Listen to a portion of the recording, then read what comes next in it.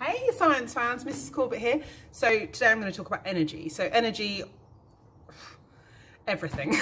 Energy covers all three topics of science: biology, chemistry and physics. So if we're talking about energy in biology, we might be discussing the release of energy from cells via respiration. We could be talking about digestion and how we release that energy. We could be talking about food chains. We could be talking about biomass. And then in physics, of course, gravitational potential energy, kinetic energy, all the measurements for energy. So energy divided by time is the same as power, which is the same as current times voltage. Work done is the same as energy, so we know that it's measured in joules.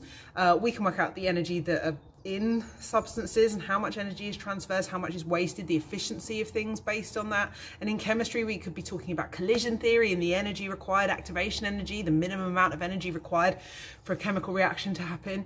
This is good for key stage 3 or key stage 4. This is an experiment you've seen before, but let's have a little think about it. This is the Screaming Jelly baby. Let's go. I'm gonna actually wear goggles because this one could be ouchy for the eyes. Let's go. Got some jelly babies.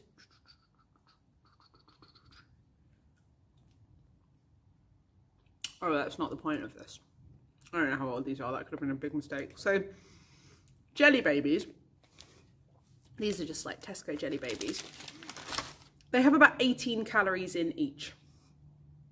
Now, we learn about calories and kilocalories as how much energy we need to consume to maintain a healthy weight and a healthy lifestyle, and the enough energy to do all the functions that humans need to do during the day, which is why we eat food. Chemical energy is transferred into heat energy, kinetic energy, all sorts. So 18 calories per jelly baby. What that equates to is 100 kilojoules of energy. That sounds like quite a lot of energy to me. Well, let's put that into context. So 75% of this is sugar and 100 kilojoules per jelly baby. Now 100 kilojoules sounds like a lot of energy, but what it actually means is that would be enough energy for you to sleep for half an hour. So your body, all the processes it does, it would use up the currency of energy in half an hour while you were asleep doing things. Which means that you could walk for 4 minutes, cycle for 2 minutes, and then we're looking at about sitting in a lesson, 10 minutes. So by the time this video is finished, you will have consumed enough calories for this just by sitting there. Because your body is obviously, your metabolism is the sum of all your chemical reactions and how much energy you need.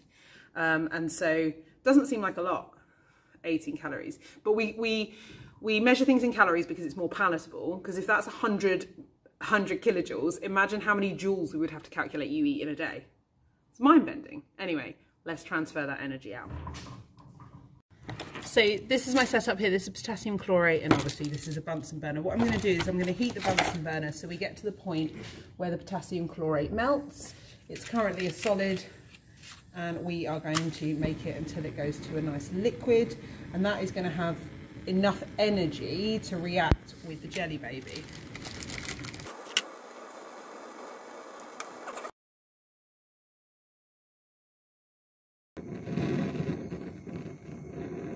Now remember, if we're breaking down and trying to get the energy out of a jelly baby, that's using energy as well, but it also releases more energy than it uses in our body in respiration, so that is an exothermic reaction. So the chemical energy that is in a jelly baby is going to be transferred here.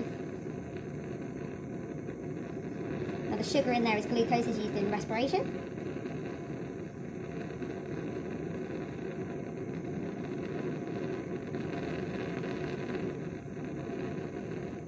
Now, the amount of energy that I mentioned before, 100 kilojoules of energy, would raise the temperature of water from 20 degrees to 100 degrees. So that's quite a lot if you put it into context, but think about how little that is compared to how little you can do when you're doing exercise, etc. It kind of gives you a concept of how much stuff your body is currently doing. Right, are you ready? This is the one now. It's now all liquid. Here we go.